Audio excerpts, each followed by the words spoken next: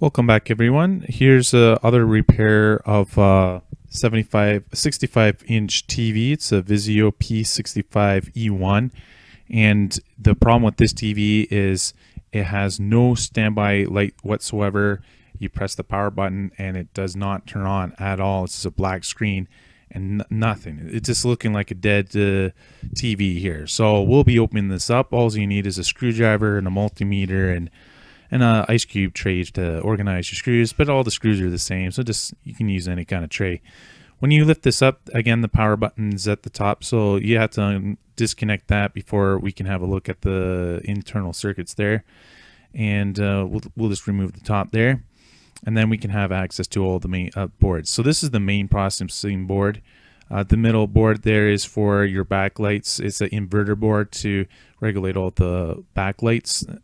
And then to the right here, we have the power supply board. So my first thought was it's not having any power. So let's have a look at this. I disconnected everything, unplugged the TV, and I was going to use my multimeter and then just going to test out all the major components.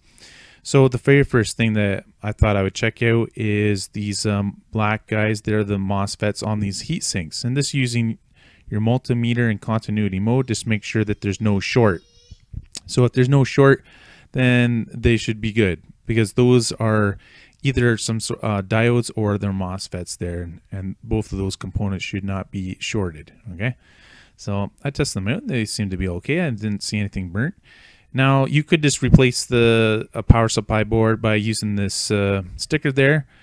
But I like to replace the components. You'll also notice there are some fuses on the board, so you can test them out, and also diodes as well. So I tested out those. Everything seemed to be okay. So I reconnected everything back up, and I'm just going to check out the voltages now. I have some ground and some PS on. You want to check the PS on. You should get 5 volts. So the very first thing is I connected one probe lead to the ground, and it's labeled there on the printed circuit board, and you can see I'm getting 4.98 volts, which is spot on. There we got 5 volts, and the other voltage we got is 18.9, which goes to the main board. And then to the backlights we have 27 volts, which is good, and 27 volts. So this led me to thinking this power supply is good.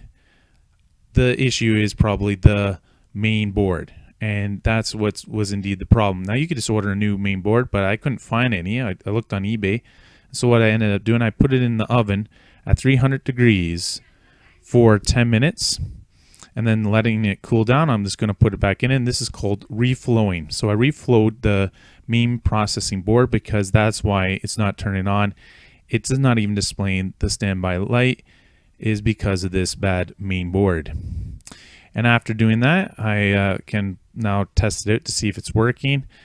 And let's have a look. There we go. There's the Visio logo there. So that was the problem. Now this could fix the TV for a couple months, a year. We don't know, but it's been working now, and hopefully your TV will be back in working condition as well. If you have any other questions about electronic repair, you can also comment in the comments below.